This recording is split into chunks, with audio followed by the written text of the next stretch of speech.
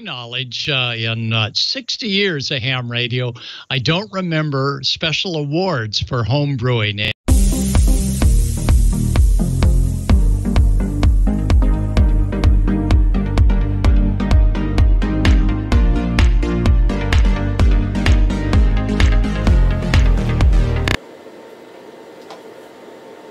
Hello, I'm Frank Howell, call sign K4FMH or Fox Mike Hotel. I'm chair of the steering committee for the Homebrew Heroes Award program. Martin Butler, M1MRB, and Colin Butler, M6BOY, are two other members of our steering committee. Colin will join us in a few moments with his thoughts. Martin will be conducting our interview for the Homebrew 2020 recipient. Wow, it's really been a fast year. It just seems like yesterday when Martin and Colin and I were having a sandwich on some bleachers at the Xenia Hamvention, and we were talking about and marveling at all the homebrew work that was on display or for sale at Hamvention. I just mentioned in passing that there are some homebrew heroes here for sure. We suddenly looked at each other, all three smiling, and realized there needs to be some kind of recognition and lifting up to promote homebrew heroes in our midst, and yet we could find no program. So from May until October of last year, the three of us launched the Homebrew Heroes Award program. I had no idea at the time that Bill Mira of Solder Smoke fame had actually coined the term Homebrew Heroes in his blog some years ago. Here's to you, Bill. Well, we've been amazed at the positive reception to this award. In fact, after the Hero 2019 announcement of Hans Sommer's G0 UPL, we really stopped counting social media hits after they reached 10 million. In addition, we've had a number of prize donor sponsors come on board for both last year and this year. We're very pleased with that. But in addition, a fellow podcast host, Eric Guth, 4Z1UG of QSO Today and QSO Today Expo fame, has become a sponsor for this year as well. And we thank Eric for that endorsement and support. Now, the prizes donated by these sponsors directly and tangibly help our heroes enhance their bench to produce even more amazing results for the amateur radio and maker hobby and commercial space. Now, we want to recognize and thank them right at the start. And as I said, the QSO Today Podcast and Expo is new this year, and Eric Guth, 4Z1UG, is donating something that every workbench has to have: a Haco FX888D soldering station. I have one on my workbench and use it, frankly, almost daily. Thank you for that. MFJ Enterprises, founded by Martin Jew almost 50 years ago on homebrew technology efforts, are donating once again an antenna analyzer. Martin invented the antenna analyzer, and his MFJ 225 HF VHF 2-port graphic antenna analyzer will surely enhance our hero's workbench to help him or her design antennas and related RF circuits. Siglet Technologies of Solon, Ohio has come on once again. They're donating a 4-channel digital oscilloscope, the SDA 1202XE. If you look at Hans Sommer's G0 UPL's YouTube channel for QRP Labs, you'll see how our hero for 2019 did some sophisticated diagnosis with his Siglet oscilloscope to figure out why his power amp chips were blowing in a modification of his QCX rig. And you can find out all about Hans' exploits that were helped by the Siglet Technology Digital Oscilloscope. Digilant Incorporated, a National Instruments company, is also donating once again their amazing and innovative Analog Discovery 2 multi-instrument platform. Now, a few years ago, I purchased one. It's like a little hockey puck. It has some add-on boards and things that you can get, including an LCR measurement device. There are half a dozen or more instruments that you use with a computer through a USB interface with their free multi-OS platform waveforms. It's an amazing piece of software. So our hero will be receiving Analog Discovery 2. Bob Heil at Heil Sound's been a big supporter of the Homebrew Heroes Award program, and for the second time he's donating audio parts for homebrewing so our hero can make some great audio. Bob Heil celebrating over 50 years of excellence in his audio company Heil Sound in the amateur radio market and in the commercial market. Another podcast, the Ham Radio Workbench, and we applaud their efforts to educate the public about homebrew technologies and what's on their workbench, and an amazing number of guests. They're donating a companion product called the Bench Duino. It works directly with the Analog Discovery 2.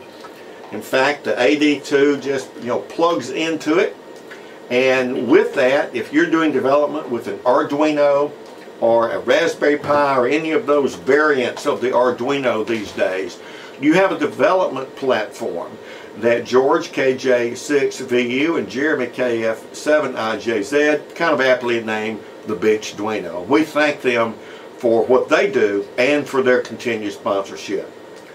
Now, I want to also mention that our promotional sponsor is the ICQ podcast. Martin Butler, M1MRB, and Colin Butler, M6BOY, father-son team, over 11 years ago launched what might have just been a few months endeavor. It's now over 11 years and 336 episodes as of this recording.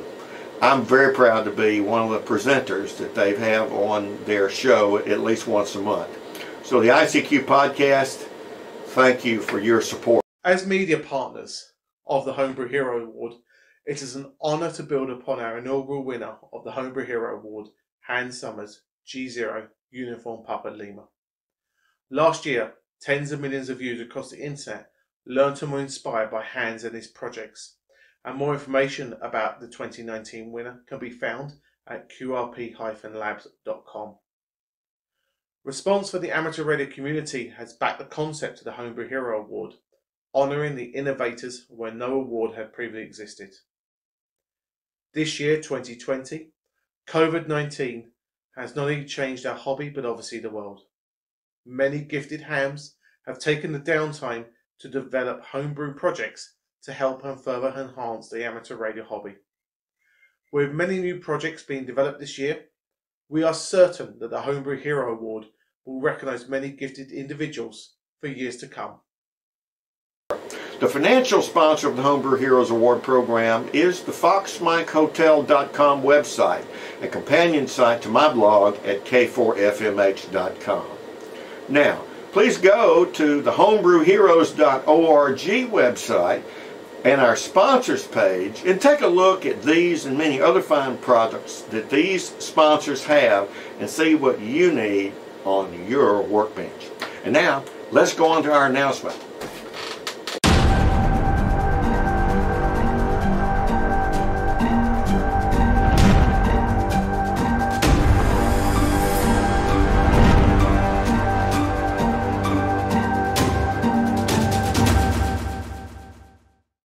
Hi, I'm Tommy Martin, N5Z&O, one of the hosts of AmateurLogic.tv and Ham College. Frank asked me what I think of George Thomas as a homebrewer. Well, to be honest with you, when I think of homebrewing, he's the first one that comes to my mind. I've known George for right at 30 years now, and I can't tell you the number of things that I know that he's built. He's built everything from antennas, his own Arduino boards to use in various projects, to custom software to do a certain job that there just wasn't a piece of software for the task, all the way down to things that I know that he's built for his broadcast engineering daily job. George has shared a lot of these projects with the ham community through the videos on amateurlogic.tv and Ham Nation. He's inspired a lot of people through those, including myself. I've got a pretty well-stocked workbench thanks to George's encouragement. So what do I think about George as a home brewer?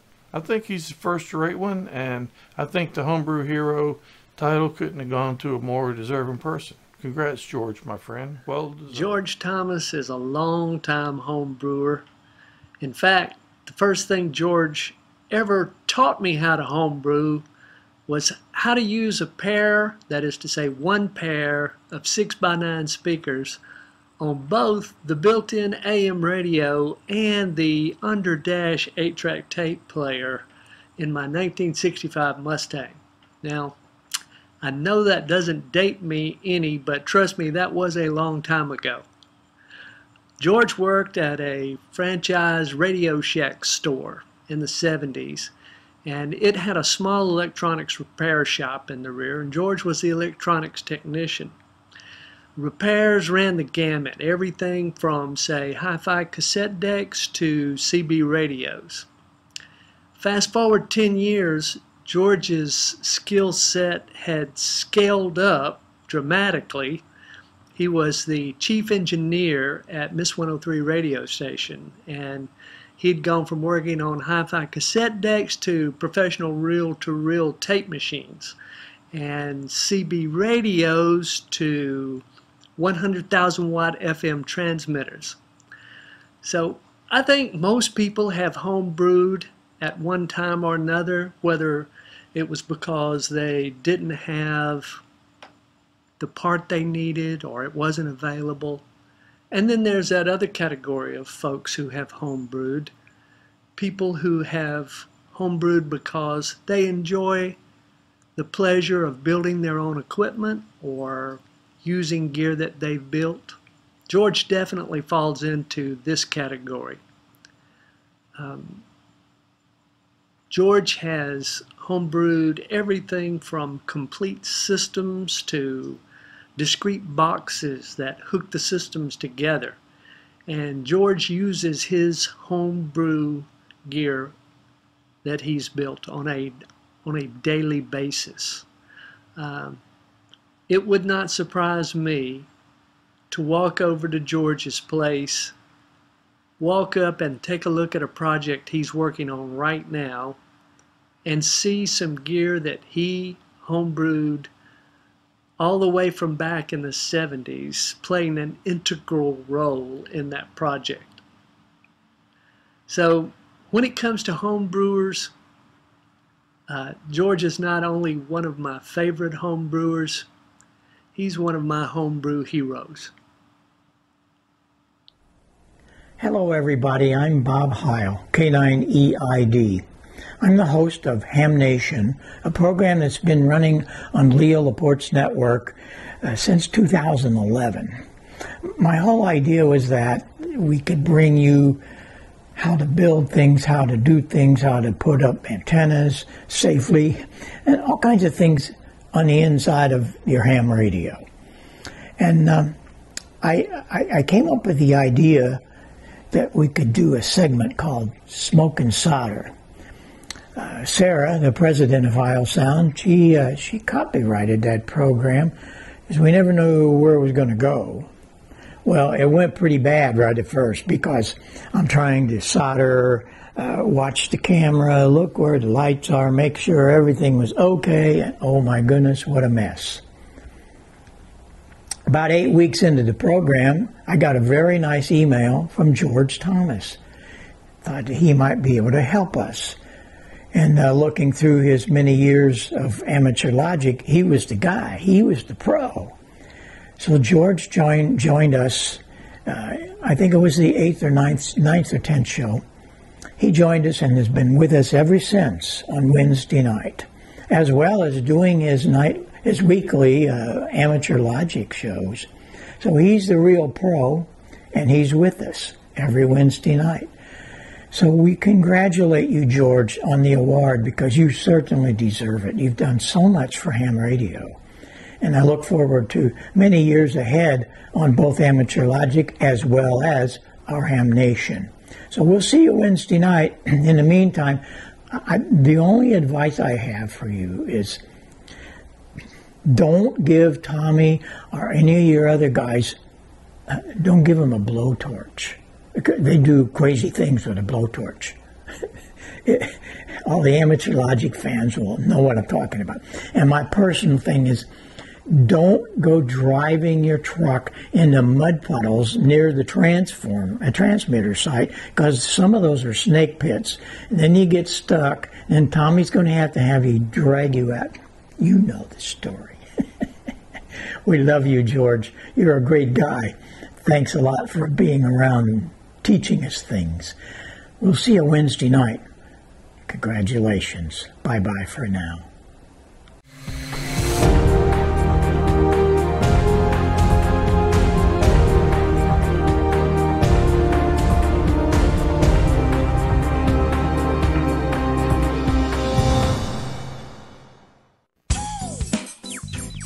Our hero for 2020 actually had a career in radio repair and broadcasting before he made his entrance into amateur radio with Amateur Logic. Episode 1. September 2005. You'll see the faces on the video again as they continued with George through his career to date.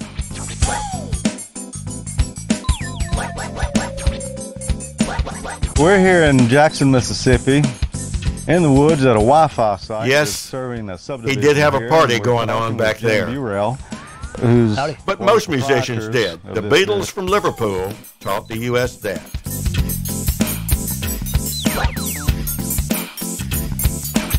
He continued with Amateur Logic with Tommy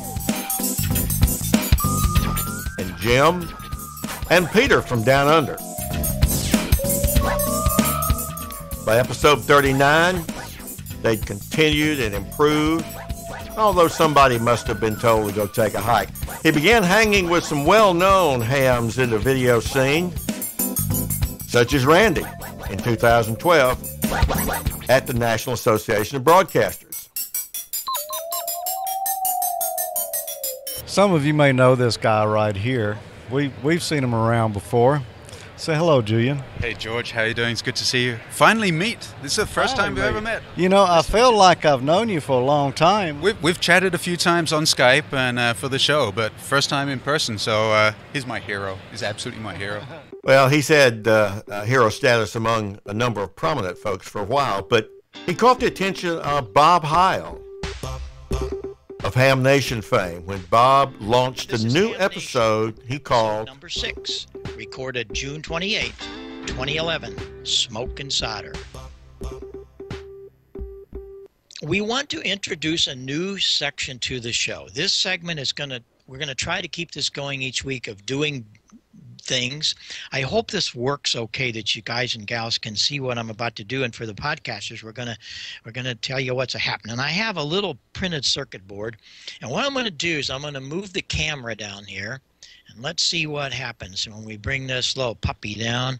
I think you'll be able to see what's going on. And this is a kit that I got from them, and we're going to make a code oscillator, because we don't have to, but we really should get into a little bit of Morse code. So it's kind of fun to build that. And what you have to do is get out the little circuit board that came in the kit. Now I went ahead and I soldered in the battery connector, and I soldered in the wires for the key, and I soldered the speaker. That took a little more time. I thought, well, we'll do that quick. Here's the meat and potatoes of it. First of all, there's only 4 parts.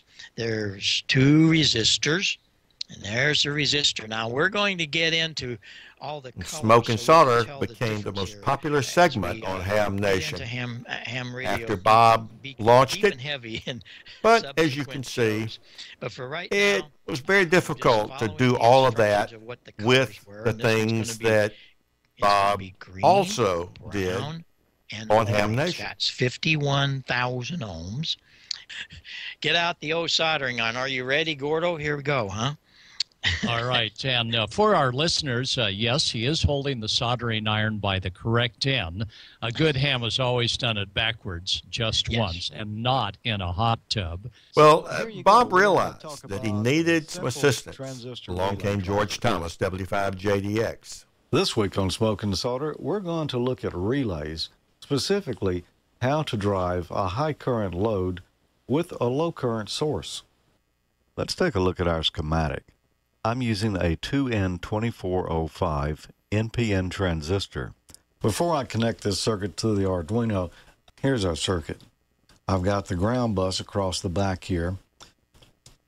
So we'll put our current meter there in series with the 6 volts of battery voltage. Smoke to Solder with George quickly became the most popular segment on Ham Nation. See that the relay did close, and we've got 2.7 milliamps. 2.5 was our target. When we drop this down to 5 volts, we should be just about where we need to be. So it works. There you've got the lowly little Arduino. Well, Smoke and Solder clicked with the Ham Nation audience as well, and it worked very well. Well, that's it. And that's a lot of fun and useful little circuit, particularly with working with these microcontrollers or TTL level signals where you need to drive a relay to carry a higher current load.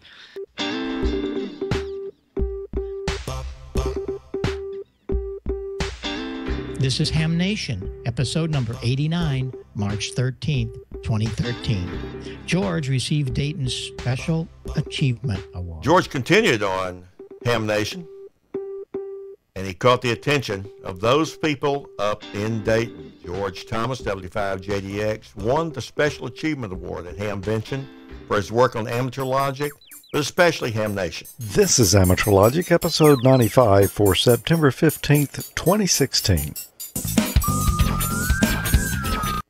This is Ham College, episode 4 for April 30th, 2015. Amateur Logic continued to improve, continued to be more professionally produced. But along came Ham College as well, with his friend Tommy Mark, educating hams about taking their exams. It's good to be back with you. We've got a nice show tonight. We even got some fruit in here. Yep. Well, I already know we're not going to make fruit salad. What are we going to do with it? No, just pucker up because we got a fun show coming here tonight. We haven't tried this yet, so we're not exactly guaranteed that it's going to work. Okay. Now, this is our first attempt at this. I've got 3 pieces of copper wire here from Romex, and I've got some galvanized nails. These are really long, but it's only galvanized nails that I had. Oh, you should have said something. I have a whole bunch of them. Did you? Okay. You know, you couldn't really use the bright common nails. That's not galvanized. Right. I don't believe it is anyway. But the ones that are kind of dull are zinc coated. Galvanized. So we're going to make batteries out of this. Like I say, we haven't tried it yet, so we're just going to have to kind of see how this goes. Well, it kind of is. I'll split this one with you. You got a knife? Actually, I do. All right, so copper and zinc. Which one do you think is going to be the positive lead? I think it's going to be the copper. You think it's going to be the copper? Well, let's find out here. Pretty lucky I think guess, you're right. wasn't it? It was a very lucky guess. Look at there. We've got one. That's a 1 volt lemon there. You know, I did go to high school too. Yeah. Even though it was in Alabama. Yeah. I guess that counts. Where's the voltage coming from? Is it the acid in the lemon juice? Or is it the copper or the zinc? Obviously, it's a combination. It's a chemical reaction between the 3. Yeah. The acid and the copper and the zinc. Well, what I read, and I don't have a good way to prove it. The friendship and downbeat humor has been the signature for Ham College. That's where the voltage is coming from. It's actually... And George moved into the anchor chair on Ham Nation periodically to fill in for Bob. On this episode of Ham Nation, we've got some great information for ham instructors. Plus, Bob shows us how you can build a simple phased array for your HF station. Don has news of the tornado that recently hit the Hara Arena. And Dale's got some great Dayton videos. This is Amateur Logic, episode 144 for June 15th, 2020. So here is my latest incarnation of Tap That Squelch. And this one is working great. We'll talk more about it after. You might remember in last month's show, I showed you how to tap that squelch. We were using an old Radio Shack HTX 212 rig with Echo Link and needed a way to get a squelch signal out of it. George is a great teacher, and his style of using practical devices and modifications helped hams understand the basics of the rigs that they have. This particular rig for Echo Link, I suspect, is currently in service in the Jackson metropolitan area. Signal is not the same as a TTL level signal. It seemed like it was going to work. Well, I've got that temperature sensor too. What could we do with it? Let's see. Giving a talk to a local club, right there. He continues his humor with a dramatic demonstration.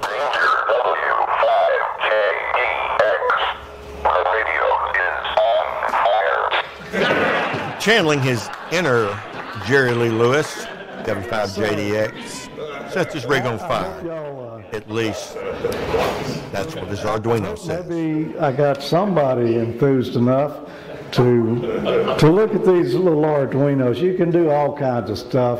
It's just a matter of how much time you want to put in it. All the resources are out there on the internet to learn this. All the heavy lifting's been done. You just search around till you find what it is you want to do and put all those pieces together, and you can set your radio on fire too. George is a hero to many in the homebrew and amateur radio world, and he's certainly our hero for 2020.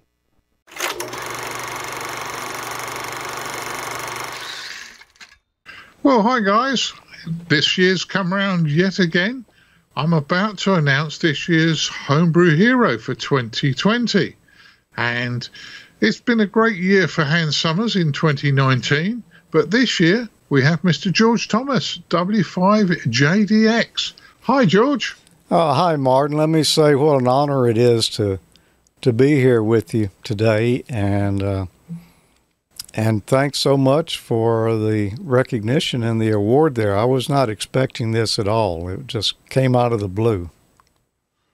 Well, George, in fairness, I don't get to choose because Frank won't let me on the steering committee that does the choosing. But in fairness, they always seem to do a very, very good job.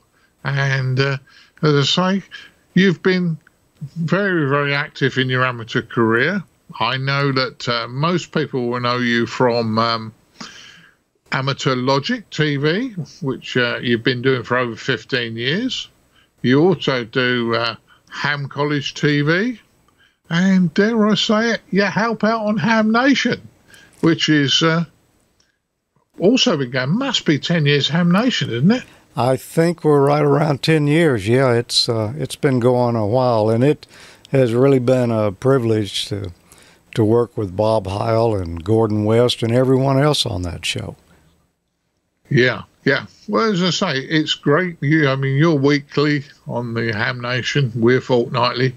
But so most people know you from that, George. But I know you've done a lot in your life as well. You're a broadcast engineer. You're a software developer, podcast producer like ourselves. But tell us what got you into the hobby in the first place, George. Well, actually, I grew up in a very small town, and there were no hams anywhere around there. As a matter of fact, there was a small junior college town. During the year when school was going, my population was maybe like 1,000. When school was out, it dropped to about 500. So I didn't know anybody else who knew anything about radio, that experimented with electronics or anything like that. And But they were just my interest for some reason, and I bought the Popular Electronics magazines and went through them as a kid and looked at the things they had in there, and just kind of experimenting with basic stuff like switches and speakers and, tying things together. And I ran across an article one time in one of those magazines about building a transmitter that you could connect to a fence and talk for a number of miles. And it required a ham radio license. That may have been the first time I'd heard of amateur radio. And I was interested, but I just didn't know anybody else who was doing it. So I really didn't have any Elmers. And I eventually bought a copy of the ARRL handbook. I don't remember what year that was. Probably, I don't know, sometime in the 70s. But I had a general interest in radio, and in 72, while I was still in high school, I got a job at a radio station a couple of towns over, and we had to take our third class radio telephone license exam. It basically rules and regulations, that type of thing. And I didn't really want to be a disc jockey so much as I wanted to do the technical stuff. But, being a disc jockey was about the only job they had for 16-year-olds, so I took it. And so I did that for about 5 years, and while I was going to school and got out, and this was 72, I got licensed with a commercial ticket. I did not become a ham until 1991 when finally someone mentioned to me, a good friend of mine, Jim, N5SPE, who he started Amateur Logic with. Yeah. He said they've just dropped the Morse code requirement for the technician exam, and I'm coming down there this weekend, and we're going to go take our test. And I said, okay, and it's been quite a fun trip ever since. I've been active the whole time since 91, and I wish I would have done it years ago. I didn't know anybody doing it. A friend of mine one point gave me a Smith code course record. He couldn't find the book that went with it, so I didn't learn the code. And that's pretty much what kept me out, because the electronics and all I really had a big interest in and have played with, most of my life. So yeah. But that's kind of where I got into ham radio. I'd already worked in radio and television for a number of years, and still there was more to learn. I had a couple of great Elmers in broadcasting, but when I got to ham radio, I met these other guys that knew a lot about it, and they were very helpful in getting me started because, there's some things that hams do that the commercial broadcasters really don't do. In ham radio, we're building so much stuff and trying to do things as cheaply as we can that these tips from these guys who had been hams for a while were really a big help to me. Certainly is. I spent, didn't quite go the same route as you. I probably should have been licensed around about 76. Went to night school to do this. The instructor wasn't particularly interested, and I lost interest. And it wasn't till around about 99 that I was sitting doing a contract job, and one of the other contractors said, "Oh, you need a hobby." I went, "Oh yeah." He said, "How about ham radio?" I said, "Oh yeah, but I'm not all that." And he went, "Oh, sit down." And I'd been a radio and TV engineer earlier on, and we actually just did sat there for lunchtime. And he said at the end of it, he said, "Oh, why don't you just take the test?" He said, "You only need to learn you only need to learn the regulations." But I went away and I actually enjoyed it myself. And I think one of the biggest things I've got from amateur radio, and hopefully you have as well, is the comradeship. Yes. There seem to be genuine people in amateur radio. You know, we work together, we help each other, and there's a lot of good vibes, I would suggest. Yeah, the radio station I worked for, the owner of that station actually was a ham. And he had told me I need to look into it, but I didn't. You know, I was a teenager, and I was working at night at the radio station. I played drums, too, and did a little of that. And then, you know, you had to chase girls a little bit. I just didn't leave any time to sit down and hit the books for ham radio. But he had told me, doesn't matter where you go in the world, if you're a ham, you're going to have a friend there. And that's true. Right. Mm-hmm. And I think we all discover girls, and that puts a large part of our life on hold for a while.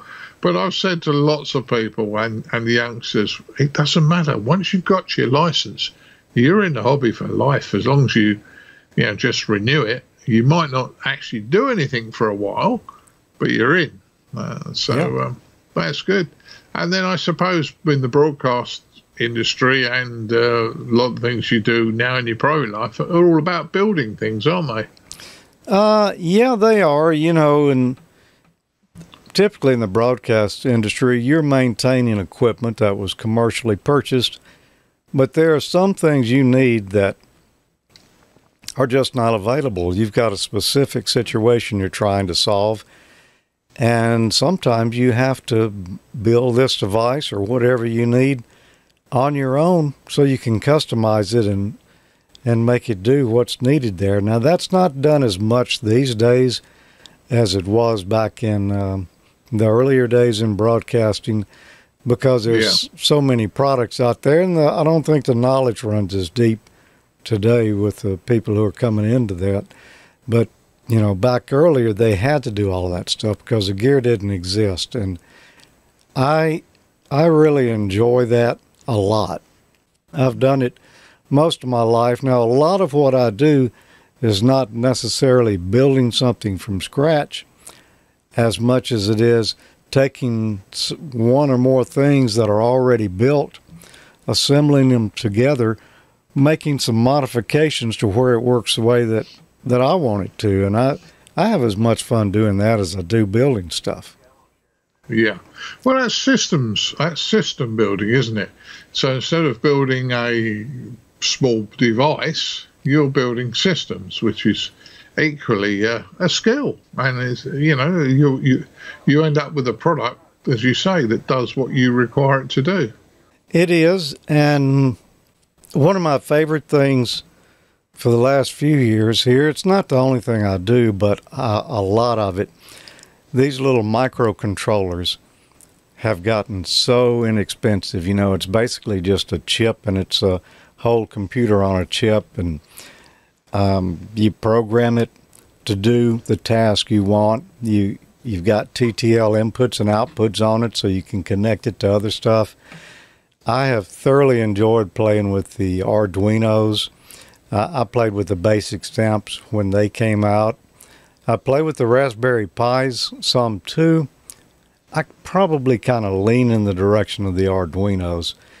And I try to encourage people all the time, you really need to take a look at that, because you can build these complex systems with, you know, this little $5 chip, or you can already buy it assembled on a board for, you know, $30 or less.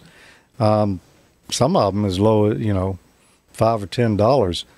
And things that you would have set down and drawn out the PC board for and added all these discrete components, you can build in this little microcontroller with just a little bit of code.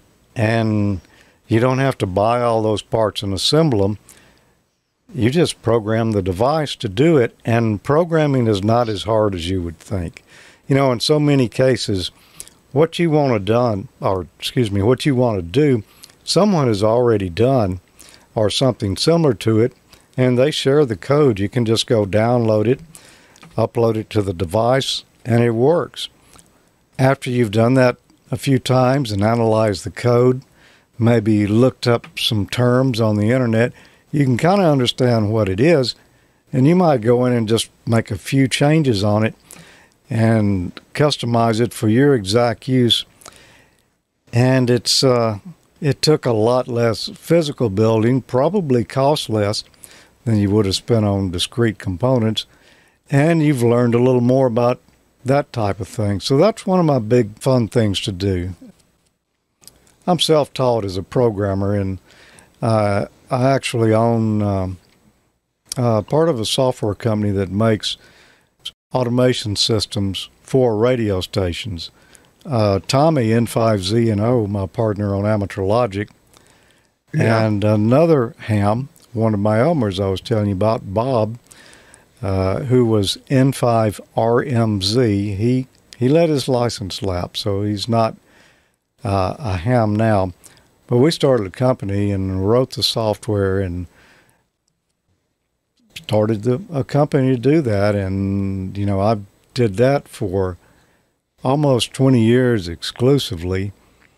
Yeah. And then I just got back into doing radio engineering here in the last 4 or 5 years. I had laid that to the side. I had gotten enough of it, but finally, a group of stations here in town needed an engineer, and they couldn't find one. They made me an attractive offer, and I had been out of it so long that I was no longer burnt out. I was ready to get back into it. That's good. That's good. I almost got into broadcast engineering once myself, radio station in London. Didn't quite get the job, but I got down to the last few, and I was going against people who had experience. But what do you say about Arduinos? I've certainly played with the Arduinos and got a few little projects on the go, and they're aiming us in the right direction, because we are moving far more into a software-defined radio world, where you're going to have to program things. And the Arduino is just such a nice device to learn. And as you say, they're varying in prices depending on where you buy them from. But because the hardware is open source, there are no pirate copies of an Arduino. Right. Because they're open source. Anybody can manufacture them. So you can sometimes buy them for absolutely stupid money, and you don't even have to buy a power supply. You can plug it into a USB lead, will plug it in, and once you've written your code, there's no operating system. You just plug it in, and it does what it says on the tin, or what your program wants it to do. So I agree, George. I've got one or two little devices I'm quite pleased with that work very well. And I'm not the best programmer in the world, but that's, I think, the way we're going, rather than, sitting there soldering lots of components together. And I feel fortunate to have had that experience of soldering the components together and working at that level, because that's all we did, before these type of things came along. And so you can tie those two together. You can use the Arduino and tie your discrete components to build a very complex system, but so much of it you can just have in that one little chip. And as you say, you just upload the code into it or download it, whichever way you want to call it, and it's not really an operating system, so it's not going to crash like your Windows PC. It's just going to run, purpose-built, and that's all it knows is what you told it to do. So very, very robust. Yeah, and if it does crash, it's your own fault because you wrote the program. Right, yeah. But no, all jesting aside. So now you've got a year where you're going to be our homebrew hero for the next year. Have you got anything planned? Has this sparked any interest for you? Well, it's, and by the way, I'll just show this. I know Frank would like me to show this, and if I can get it. Yeah, yeah. Where it's not glared too much. This is my Homebrew Hero plaque. I'll be displaying and polishing off and trying to live up to it. As far as what I'm going to build, I don't start out with too many concrete ideas. They just hit me as they come along, and I might be surfing the web and run across something, and that sparks an idea. Or I might run across a problem that I need to solve, and that sparks an idea. Currently, and I meant to have it back here, but I don't. It's on the other side of the office here. I've been working with a little ESP8266 module.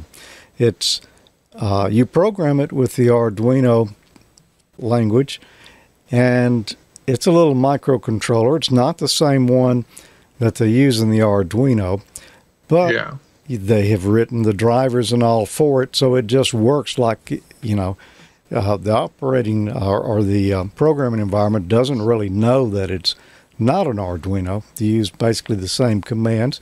A few things are slightly different. It's just a little tiny module that has Wi-Fi built in it, and you can buy these things for under $10 a piece. So I've got one of those, and I've been working with it, and I bought an 8 relay interface board. It's just a cheap Chinese board that has 8 single pole double throw relays on it. It's about maybe that big. That itself was probably around $10, and so I've connected them together, and I can take my phone or a web browser or whatever, and I can log in to that little module, and it will send me back a web page with an interface with the 8 relays, and I can turn on or off things remotely using my phone or whatever. And here I've done this for less than $20. And to have something that gives you that kind of control, say 5 or 10 years ago, would have cost a substantial amount more. I mean, to do stuff like that at the broadcast stations, remote controls, we'd pay $1,000 or more for something that does basically what I've done here for $20. Here's the completed project. Well, almost completed. It's down to the software now, and I just keep adding things to it. But there's the 8-channel relay board right there. That costs $10. Just you can find those all over the internet. Here is the ESP8266, the little microcontroller with the Wi-Fi built on it. You can see that little silver can right there. That's the Wi-Fi device. There's the antenna. It's mounted crooked because, where the mounting holes were, that's the only way I could get it. And I've got a piece of ribbon here, multicolored ribbon cable. I like to use that because then it's much easier to trace through and make sure you've got things going in the right position. But that's all there is to it, and it's complete. I put me a power jack on it here so I can, run in voltage. And the thing is working. I'm just still tweaking on the code a little bit. And I'm going to make that code available as soon as I'm ready to publish it. Hopefully it won't be very long because I've been working on this for several months now. I just keep adding things to it. But you'll be able to download the code and do your own 8-channel relay board there, Wi-Fi controlled. You'll need to change the password, of course, and the SSID for your network. A couple of little things like that, but those are going to be pretty simple to do. And I'm going to make that as simple as possible. Or you may want to go in and change something else about it. So it'll be out there. It could be used as is with just entering your credentials. Or take it apart and do whatever you want to with it. That's most of the things like this I do. I share the source code, and because a lot of the things I build is source code I downloaded from someone else that they put in the public domain and just modify it around. No reason to reinvent the wheel. So very true, very true. But from what you're saying, for around about $20, you've almost got a home automation system there. But even better than that, how about a shack automation system? You know, being able to switch the rig on before you get in the shack and the lights and the bits and pieces. So as you're making your way to the shack, you're setting everything up. And increase your operate time. That's one thing I have in mind for this. You know, MFJ makes an 8-port antenna switch. It's got 8 PL259s, or actually SO239s for your antennas, and then you know, one common one to connect your rig to.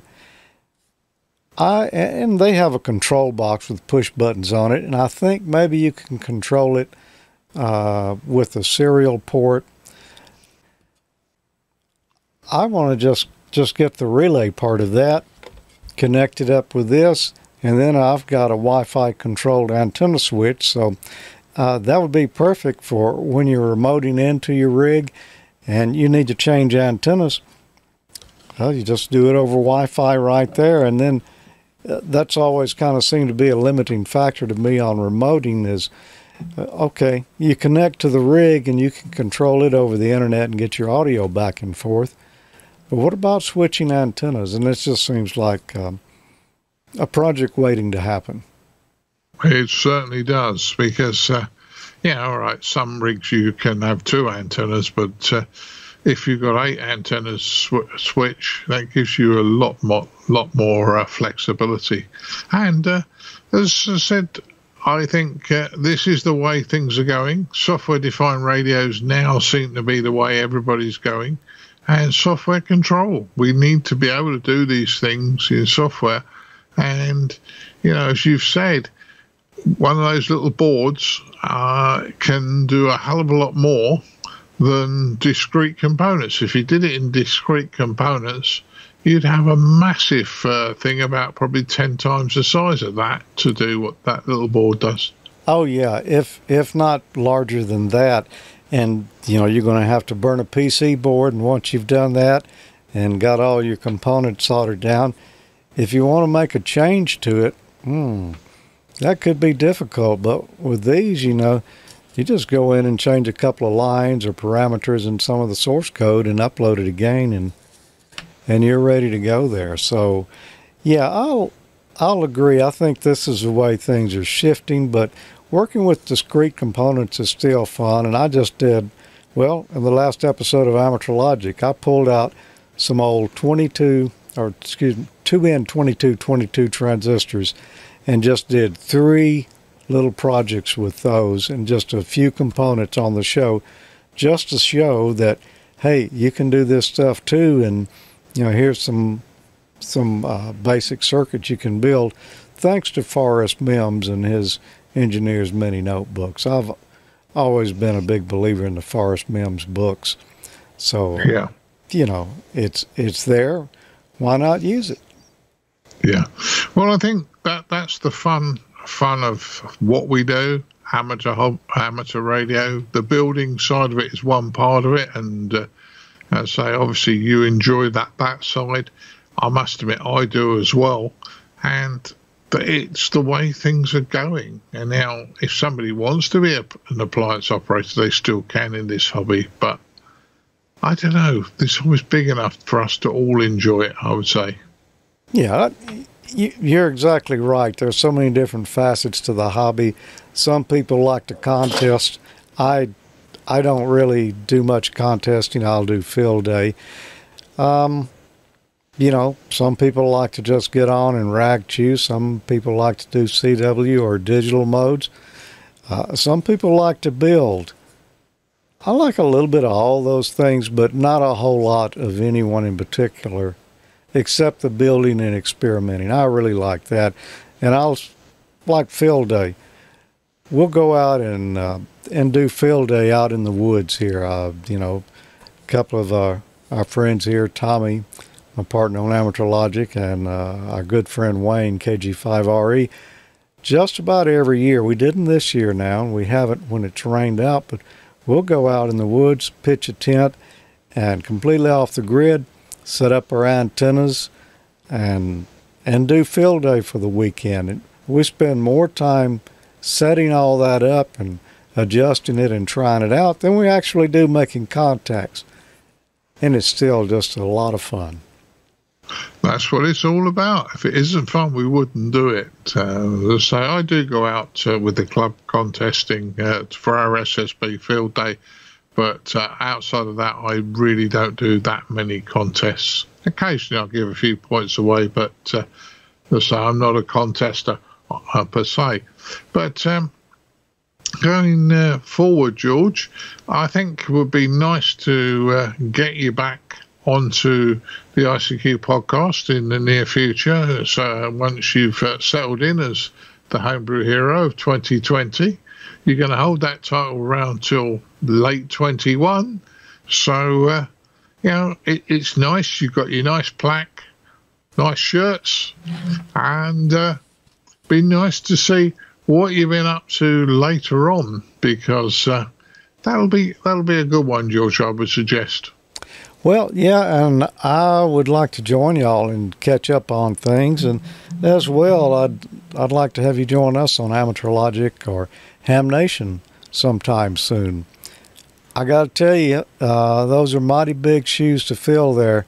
To wear this shirt right here and follow behind Hans is going to be a tough act to follow, but I'm going to do my best. It'll probably be a little different flavor because just whatever I'm doing is whatever we'll show and share with people. And next Homebrew Hero may have a completely different take on it as well. So we'll just have to see. I don't have any concrete plans, but that's never stopped me before.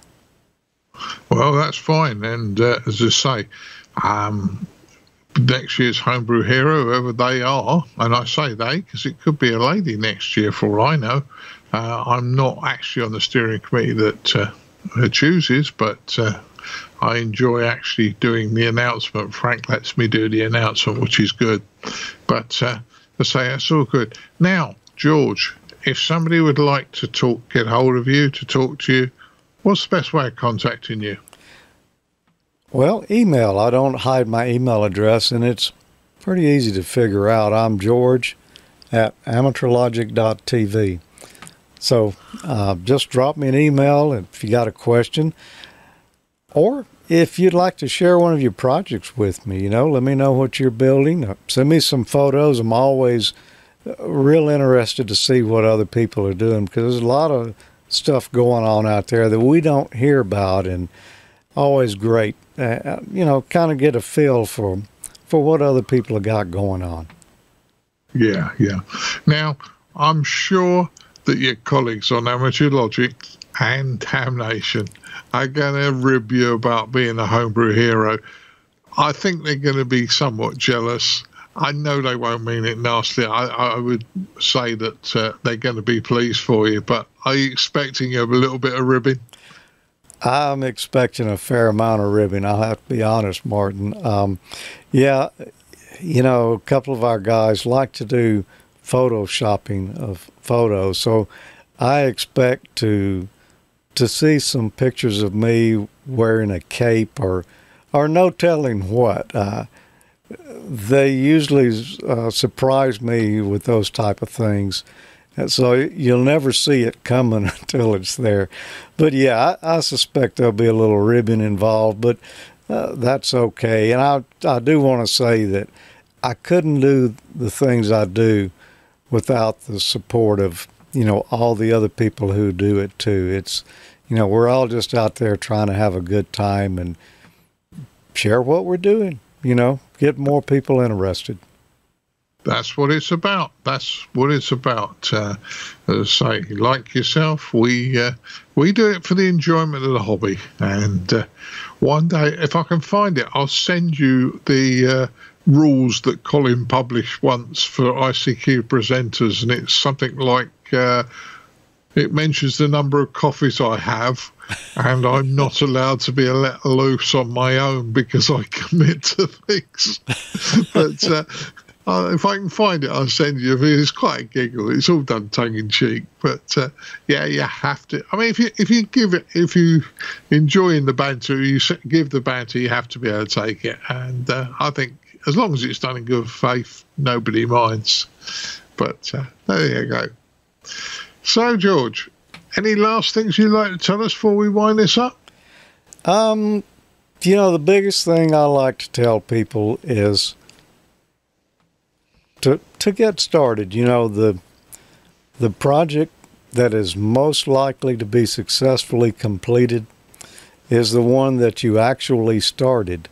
If you're sitting over there with a box full of parts and ideas, but you never do anything, you'll never finish it. So I like to tell people, get out there and get your hands dirty, do a little bit of soldering. Maybe you don't solder so well. The more you do it, the better you get at it.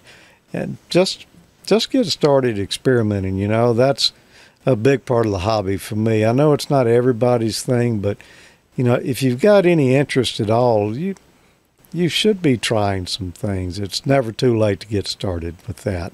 And again, thanks for this award. It's going to be tough to wear the cape and keep up with it, but you know, I'm going to do my best this year. And like I say, no concrete ideas on projects I'm going to do yet, but that's not the way I work. They'll just come about, and when it strikes a fancy, we'll put it out there, and we'll look at the end of the year and see what we came up with.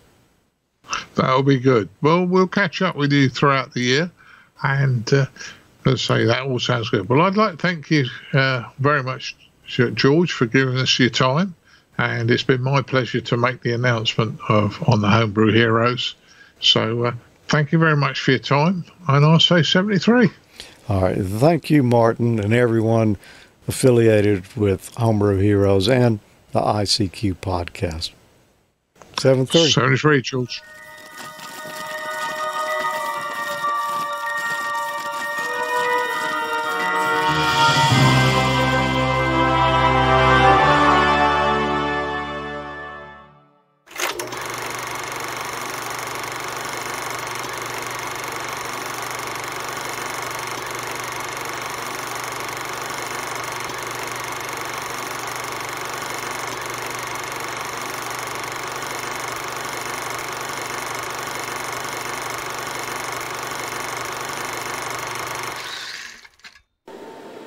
Testing 1, 2, 3. I'm checking the audio this damn time to make sure that it works.